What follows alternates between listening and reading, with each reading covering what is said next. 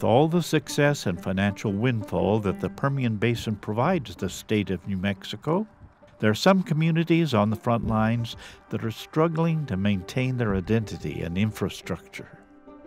The town of Jowell, New Mexico, which according to the 2010 census had a population of 2,047, started out as a farming community that just happened to be geographically located on top of huge oil and gas deposits.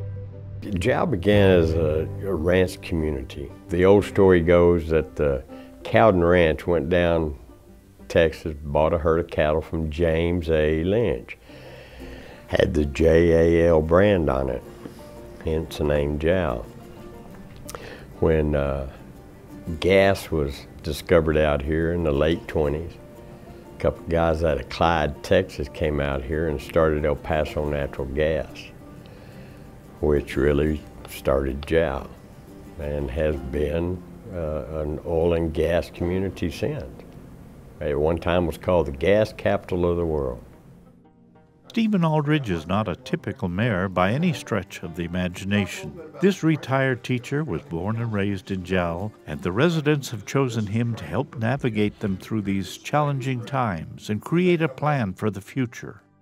With all the advantage of additional revenue comes the challenge of how to mitigate the activity on smaller communities. Now, do we have the option of staying like we were? No. No. With change, you can become embattled by it, or you can embrace it and try to guide it. And we've chosen to do the latter. All across the United States, our country's infrastructure has become a hot topic and an issue that needs to be addressed urgently. With state and local governments, projects are sometimes hard to prioritize when there are limited funds. But when the money begins to roll in, officials start to look at the same issues with a different view and plan of attack. The city of Jowell in the past has had trouble trying to rebuild infrastructure and other things because the gross receipts that we receive from the state off of products sold and whatnot was very low. Just 10 years ago, the amount of money coming into city coffers might have been as low as $50,000 a month, maybe $600,000 a year. At the present time, due to the large economy that's going on, and some areas that we've annexed into the city is now averaging this year $775,000 a month.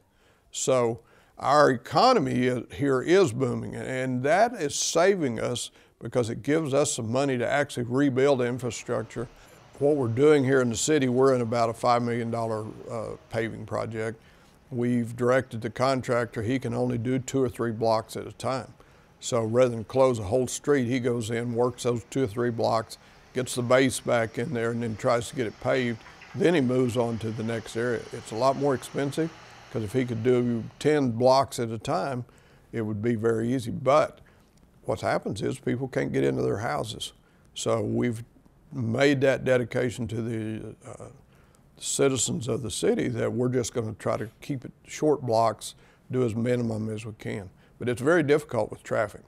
One of the hardest and immediate issues to address when a small town has a huge surge in population is housing. It's difficult to put a number on the current population of Jowell, as the numbers of oil field workers are in a constant state of flux.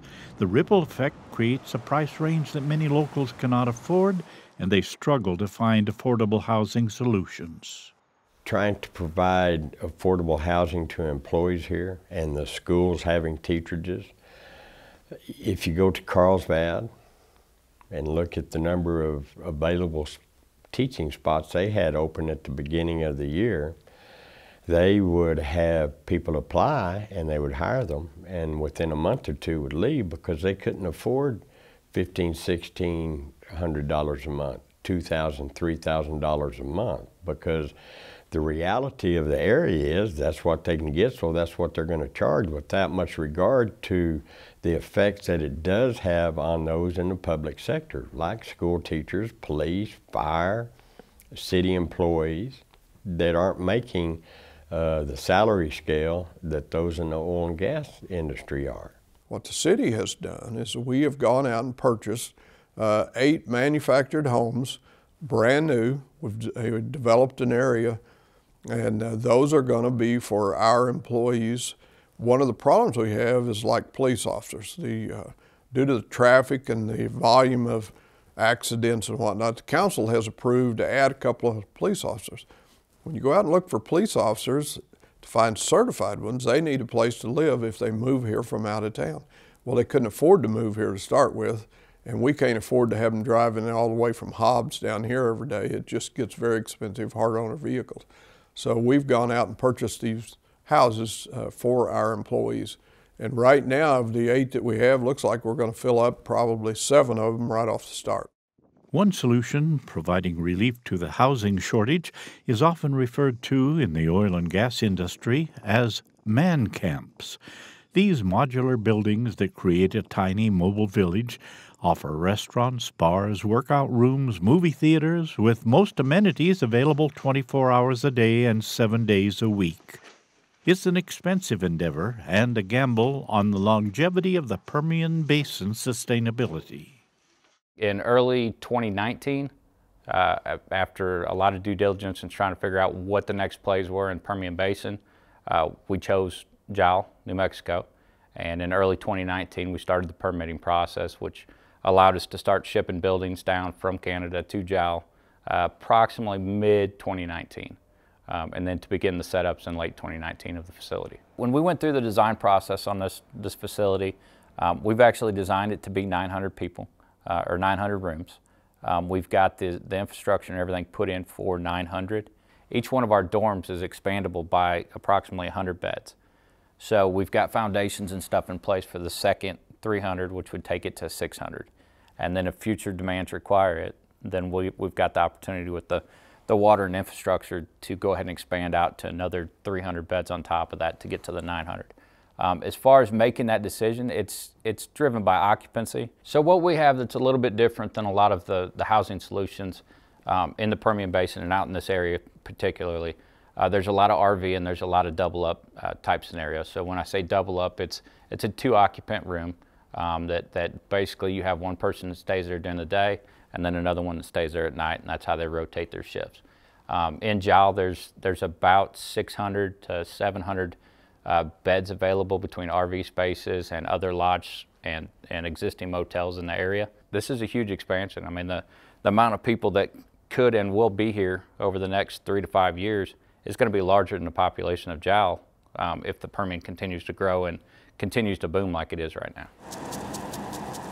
Water in the Southwest has become a very hot commodity and a major source of debate, legal challenges, and a top priority for all state governments involved to figure out in order to maintain and share the future of a dwindling major resource. Van Myrick is the Public Works Director for the City of Jal. So the thick red stuff, that's 90% sand, so we do exercise this valve several times to get this thick sand to come out.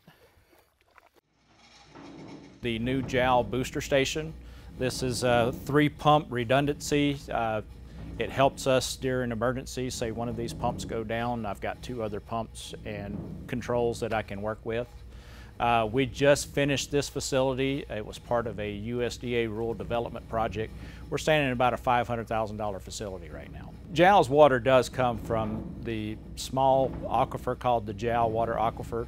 It is recognized by the state engineer. That aquifer, about a quarter of its existence is in the state of New Mexico. The rest of it is to the south of us in Texas. In New Mexico, with that aquifer, you have to have water rights in order to drill into that and extract the water. Where in Texas, it's a right to claim it. So if you own the land in Texas, you can drill a well and collect that water. Here we don't have that luxury. We have to have water rights. Jal currently has about 1,500 acre-feet of water rights. It is sufficient for our population right now. However, if we continue to grow at the rate we're growing, it's possible that it might not be enough.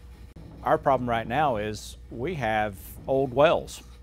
The wells are dating from the 1960s all the way up to late 80s.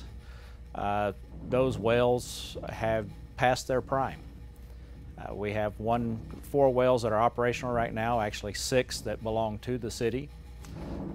And we would expect or want those wells to produce 300 to 400 gallons a minute. We'll only have 1 well right now that'll produce 400 gallons a minute. So at present time, we're making between 700 and 900 gallons a minute, where 10 years ago, Jal's well field was producing about 12 to 1400 gallons a minute. So with the past water studies, Jal has a 40-year water study. We're working to redo that right now. In that study and engineering reports that we have provided to us, we feel that we've got anywhere from 40 to 50 years of water left in the Jal aquifer.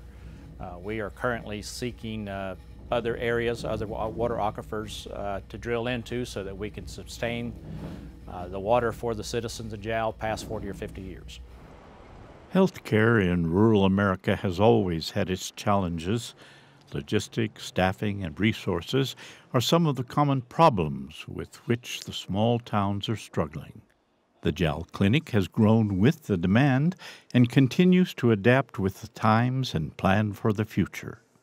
Presently, we don't have a doctor on staff. We have 2 nurse practitioners, but in New Mexico, a nurse practitioner can act alone. They don't have to have an oversight of a physician. With the oil and gas situation in our area, Jal Clinic is very busy. Normally, Jal has approximately 1,500 to 1,700 people, and now we're looking at probably close to 5,000 to 6,000 people.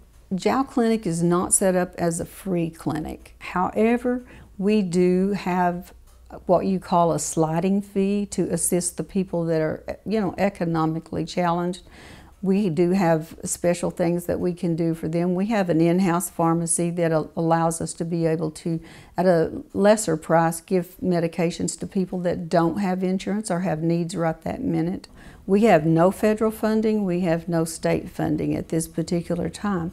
We work closely with the cities and the schools to try to provide services. We are in the process, we are working with architects, and we are working to build a new facility, not to put in place of our clinic here, but to add services to our community.